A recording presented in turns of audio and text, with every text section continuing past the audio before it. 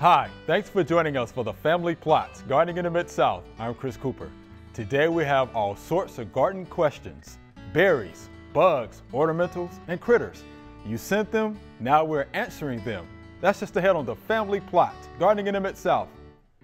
Production funding for the Family Plot, Gardening in the Mid-South is provided by the WKNO Production Fund, the WKNO Endowment Fund, and by viewers like you. Thank you.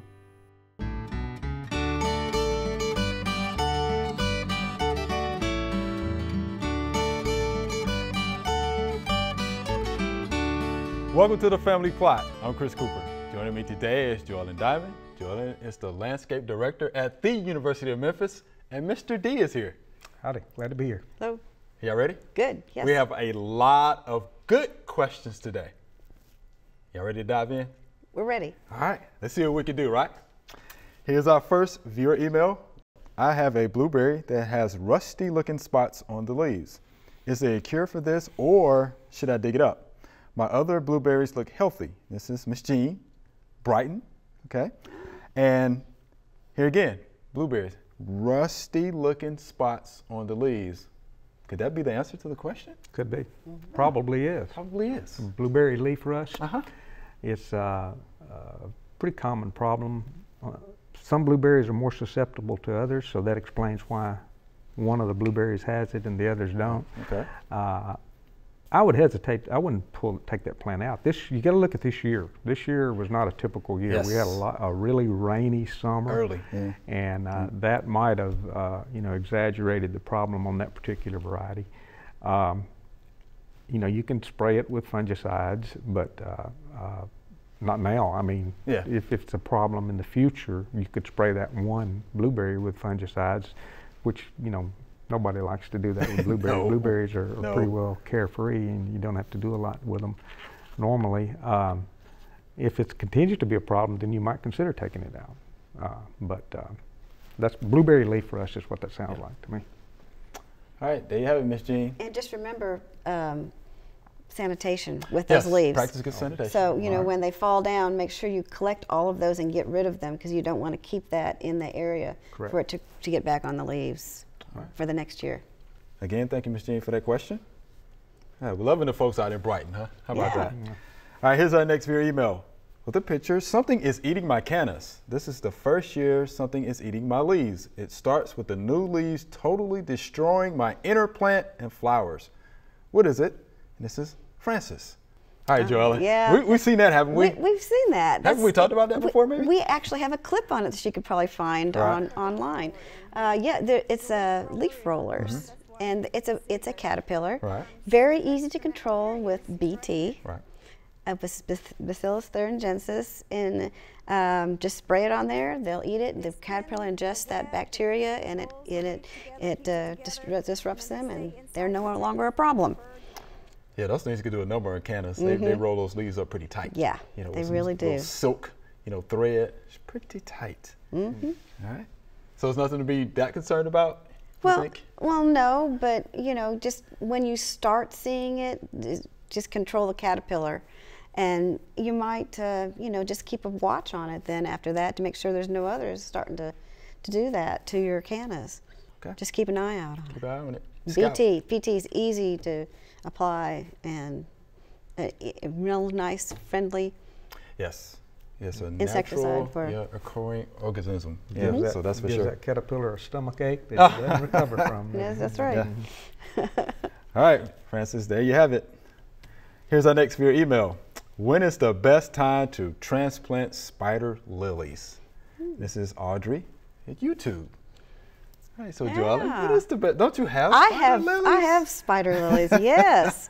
Beautiful red ones, blooming this time of year. I've seen a lot of them. It's recently here. It's this time of year when they start blooming. The best time to transplant them would be after they finish blooming. Okay. Because then the stems are still going to be there, so you'll know where the bulbs are to dig them up. I have known people, because you notice when you see a picture of them, you notice that there is no foliage at the base of them. Yeah. So the foliage comes out in the spring.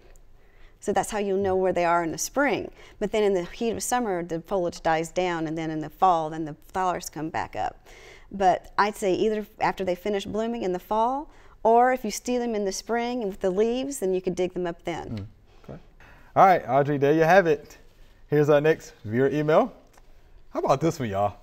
Can I use a propane torch to kill all the weed seeds in my garden, Mr. D? What's the look on your face, Mr. D? Come on now.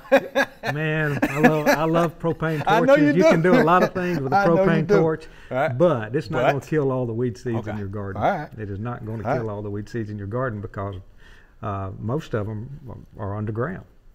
And when the torch hits the ground, you basically you're taking you're competition away and getting it ready for all the seeds can germinate and emerge. So no, you can't kill all the. That's a simple answer. But solarization would work.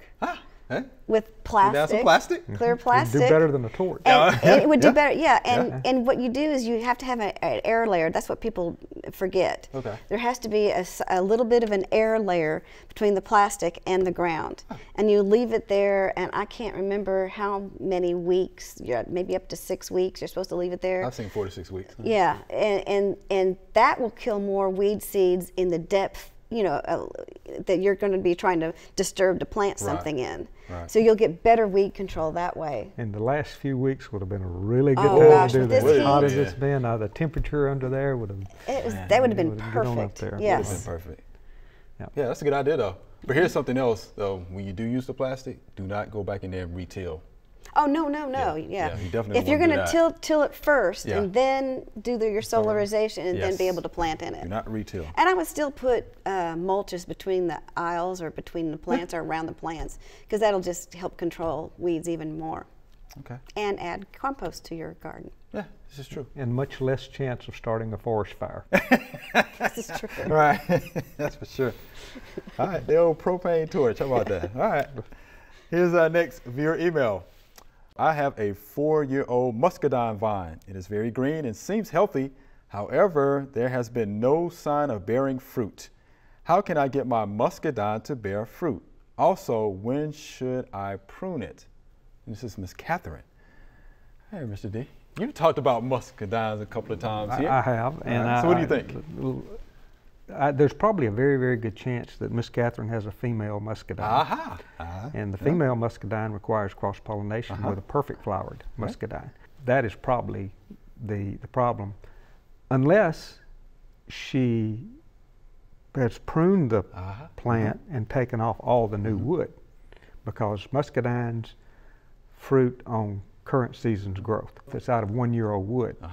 So if you take out all of the 1-year-old wood, then you take your runners all the way back to where they came out of the branch, then you're removing all of it. You always leave a couple of 1 or 2 nodes on each of the runners, and that leaves you some 1-year-old wood to fruit from. Okay. So it's either or that. You've got a female variety or you're taking out all of your 1-year-old wood, so you can't fruit off of 1-year-old wood. It's one or the other. And the females are great muscadines. Some of the Scuppernong is a female variety. There's some of the big, some of the really, really nice ones, but you need a perfect flowered one, and there's some good perfect flowered ones out there that don't require cross-pollination, but are required to pollinate the female muscadines. Yeah. I thought he might say that. Yeah. That's good. It's good stuff. Yeah. All right, well, thank you, Miss Catherine. Good stuff. Mr. D, I got you. Okay. Go ahead. When to prune? When to prune, late yes. winter. When to prune. Late winter. When to prune. Late winter. Right, because that's important. Right. So again, late winter. Late winter, very early spring. Right. Late winter. Okay, late winter. There you have it, Miss Catherine. All right. Here's our next viewer email. I have a big area of forsythia in my yard. This year we've had lots of rain. About a week ago, I noticed these honey-colored mushrooms at the base of a few of the plants. I scraped them off. I am worried I will lose all the forsythia plants. Can I use some hydrogen peroxide salt spray to stop this from spreading to the other plants? Will mushrooms growing on my forsythia hurt them? This is Madeline Haddonfield. So here's the question. Can she use hydrogen peroxide and salt spray? Joellen? No. In fact, there is a lot of plants that are, they specifically say these plants can stand salt for the coastal areas that have a lot of salt from the ocean. But having extra salt like that in the yard will do more harm, I think, to the plants than the mushrooms are doing. And I wish I had a picture. Yeah, a picture would help. Because a picture would tell us if there's mulch underneath it, and if the mushrooms came from the mulch, or if they're actually on the stems of the plant. Right. And the forsythias? The forsythia. Did she say, okay, well, you know, I have forsythia too, and big, huge, big bush of it. Well, every few years we cut it down. And after it finishes blooming, as soon as it finishes blooming, we'll go and we'll cut all of them down and let them rejuvenate themselves, because they come from the base of the plant. Now, cutting them off, I wouldn't cut more than and leave maybe about 8 to 12 inches. You know, we don't cut them clear to the ground, but we cut them close, and then let them all rejuvenate. And I'm wondering if some of them, if there is mushrooms or something on the stems, Right, are they which is the old second question. stems? Right. Are they old stems? You know, have they been in there too long? Have you Right. rejuvenated your plant Right. yet? Because pruning rejuvenates the plant. Now, I don't know if it's in a lot of shade, but we have had a lot of water, and she's right. But I just wondered if there's mulch there, because could the mushrooms be coming from the mulch because we've had so much rain, or if it's actually older stems that are maybe need to be taken out because maybe that plant needs to be rejuvenated. I don't know. Right. But that's what I do with mine. I do cut it down every few years. Okay. Yeah. And I can see that being a concern for her. Anything to add to that, Mr. D? And there is a fungus called honey fungus, which is Yes. armillaria, which does attack forsythia. So it could, but most of the time, or a lot of the times, it's injured from a weed eater injury or something like that. And I wonder if something like that could have been part of the problem too. But I don't know. Pictures would be good. Picture would be good. Because again, you don't know if you have something happen to the plant itself or mulch. Mulch. It's growing in the mulch. Could be mulch. So, it's breaking down and decaying as well. All right. So we hope that helps you out, Ms. Madeline. Thank you for the question. Here's our next viewer email. I have a row of blueberry bushes that I feed with an acid fertilizer. How far out from the bushes will this make the soil acidic? I would like to start a vegetable garden next to them. And this is Ms. Sheila, Joelton, Tennessee, okay? Actually, a good question. So how far out, Mr. D, does she need to feed those blueberry bushes? The blueberry roots are not going to take the acidic fertilizer out. Okay. So where you've been putting the fertilizer, it's probably not going to be much further, other than, there'll be some leaching and it'll move out. Probably a good rule of thumb, I use it for trees and it probably works for blueberries, is 1.5 times the height out is where the roots are going to go. Right. Now, I don't fertilize my blueberries out that far. I'll go under the drip line and maybe a foot further out. And I have very close to my blueberries, I have blackberries that are getting treated totally different. My blackberries aren't looking too good though right now. But if you have plenty of room, 1.5 times the height. The blueberries 6 feet tall, so 9 feet from the base of the plant, probably it would be good. But if you are restricted on space, you probably would have to squeeze it. Yeah, because she wants to put in a vegetable garden next to them. And it's going to need a high pH. It's going to need a high pH.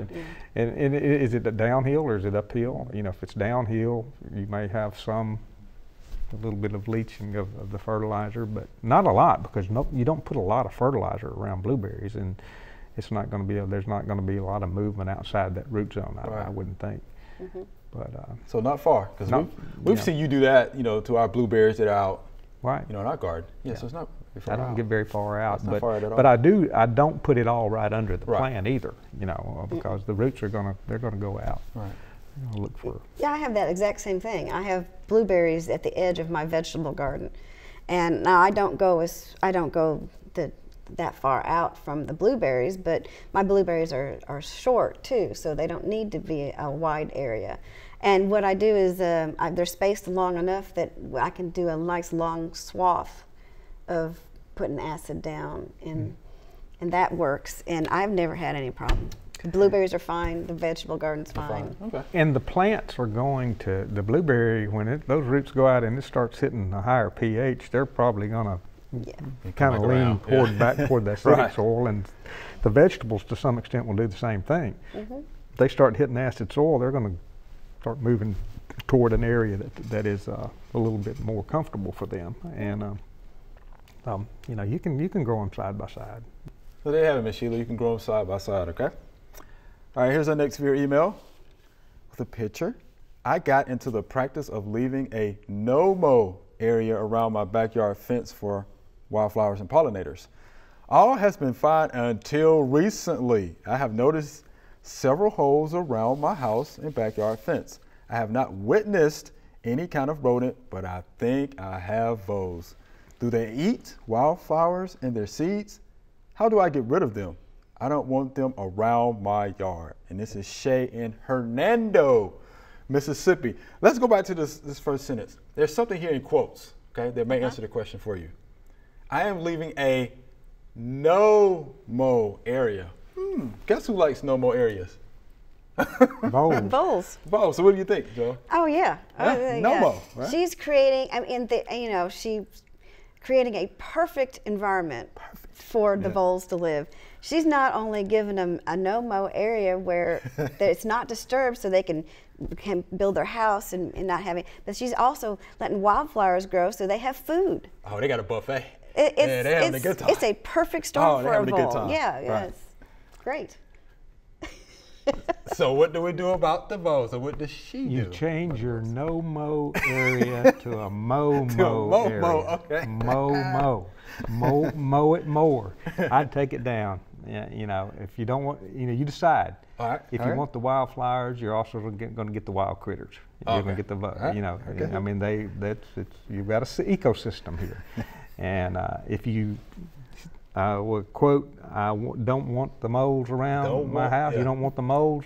The voles. Yeah, the voles. You don't want the voles. Yeah, don't want the voles. Take out the habitat. Take out the habitat if you can. Wow. And I'd say maybe introduce a snake. Oh. They're probably coming in there too. You know.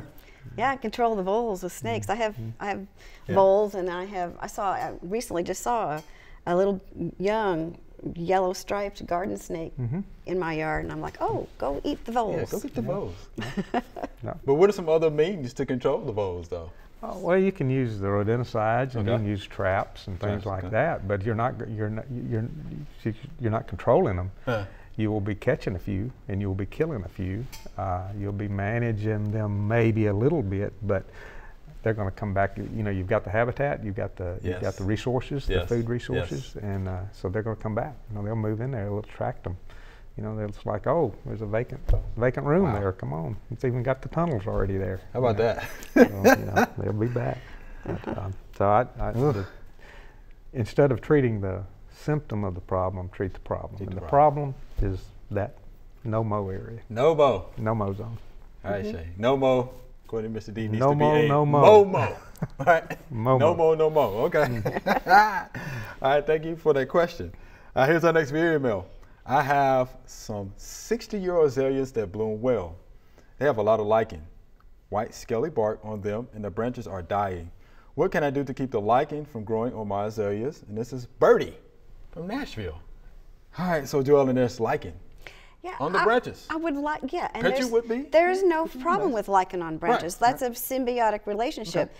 It shouldn't be killing them, but if the branches are dying, it's from something else, and the lichens usually are on decaying wood, so there's something else going on. And if they're 60 years old, then you're going to get some dieback with age. Fertilizing the azalea, that old of an azalea, and proper pruning of it is because you want to. If it's got lichens on it, that means it's shady, because azaleas like shade. Maybe it's too heavy a shade. Maybe there's too much water. Right. I mean, you've got to look at the whole picture. Right. But the lichens are not killing it's a symptom, but they're not killing the azaleas. Right. The lichens are not the killers. And it'd been real nice to have that picture. Oh, picture would be great, because I'd like to know how big they are and where they're at, and you know, like I said, it just depends. And good pruning, good air circulation through the plant would be good, and you know, you don't prune azaleas except after they finish blooming. Right. And then you want a nice angle for the bottom of the azalea at the base should be the furthest out, and you should go at an angle back to the top of the azalea so that the light can get to all the areas, so you get good flowering. So, you know, some good proper pruning, some thinning maybe, good fertilizing, because you usually fertilize right after you prune them. Okay. Same time, usually after they finish blooming, you prune them and then you put fertilizer down all at the same time. Ah, that's good. Anything to add to that, Mr. D? No, that's pretty much it. Just like you said, the lichens depend on light. Right. They have algae that has to have light. And any time with any kind of plant, when I see lichens start to grow, that means that it's getting more sunlight. It's able to get more sunlight, and so, but they are not taking any nutrition out of the plant. And anything you can do to increase the foliage, to thicken up the foliage, that will reduce the lichens. So if you can make the plant healthier, then that's what you're talking about. You know, by pruning and nutrition and those kind of things, it will, you know, make the plant healthier. Then it will reduce your lichens. It's a really interesting relationship, the symbiotic relationship. It is. It's an algae and a fungus, and a lichen, and a yeast. But it's not taking any nutrition at all out of the plant that it's on. You know? Yeah, the fungus provides the structure, and algae, of course, the food, the photosynthetic process. So it's neat. It's a neat relationship. All right, Ms. Birdie, thank you for that question. Here's our next viewer email. I have aphids on my common milkweed. How can I get rid of them without harming the monarch caterpillars? Alejandro, YouTube. Okay, so he doesn't want to harm the caterpillars. And he's right to not want to harm them. If the aphids bother him that much, you know, sometimes just washing them off will work. And if you want to, put on a little pair of gloves and just squish, you know, just squish them a little bit, and then rinse them off. I mean, that's the easiest way without applying any kind of insect, nothing to them, and which I would not do if you've got caterpillars on there. So yeah, just simply washing them off or squishing them. You know, you don't have to do it with your bare hands. You can put on gloves, and they're easy to get rid of that way. Mr. Day? Yep, that'd be good. You know, and ladybugs, syrphid flies. I don't think they would bother the monarch caterpillar, and they love aphids. So. That may be a case where you give them a little beneficial insect. Buy some ladybugs and put them on there. Lacewing. It's good stuff. Voracious aphid feeders. Exactly right. That may be something you might want to try. Yeah, it's a beneficial. Especially have a lot of them. Squish them. Yeah, especially if you've got a lot of them. And I think I would go with the beneficials because you can purchase those. All right, appreciate that question, Alejandro. And there seems to be, you know, an aphid species for every plant species. Golly. All right, here's our next viewer email. What is the best way to plant hot pepper seeds in an outside garden container without starting the seeds indoors? What is the best fertilizer to use? And this is Darlene right here in Memphis. So we have two questions. Best way to plant them, okay, in a container without starting them indoors. Then the second question, best fertilizer to use. So what do you think? Well, the seeds themselves, the reason why people don't always plant them directly, sow them in a pot or a container or outside in the garden is because it takes up to 14 days for them to germinate. So sometimes 14 to 21 days can be the germination rate depending on what kind of pepper you've got. And then it takes longer for it to mature and to get fruit. So that's why they, you know, usually use transplants because you'll get fruit faster. So that's why people don't. But if you do want to do that, I would just usually plant twice the depth of the seed. So I mean, it's not going to be very much, maybe a quarter of an inch or something, barely under the ground. But it does need to be dark because they like dark. And then just water it, and I would not fertilize it until after it germinates. So you're going to have a bare area for a while until it germinates, and then you start seeing the plant, and then hopefully you would soil test to know if you actually need to put any fertilizer down, and just do what the soil test says, because you may just need nitrogen. My garden is so overloaded with phosphorus and potassium that I only put nitrogen down now, but I know that by having a soil test. So it can be done outside? It can be done in a container. It's just you're going to have to be patient. Be patient. So there you have it, Ms. Darlene. Be patient. Okay. Mrs. D. Joel, that was fun, wasn't it? It was. Very good. good. Fun. Real good questions. We thank y'all for the questions. Remember, we love to hear from you. Send us an email or letter. The email address is familyplot@WKNO.org, and the mailing address is Family Plot, 7151 Cherry Farms Road, Cordova, Tennessee 38016. Or you can go online to familyplotgarden.com. That's all we have time for today. If you have a gardening question, please drop us a line. We would love to answer it here on the show. Just go to familyplotgarden.com and look for the big Ask Us Your Questions banner. Be sure to join us next week for the Family Plot, Gardening in the Mid-South. Be safe.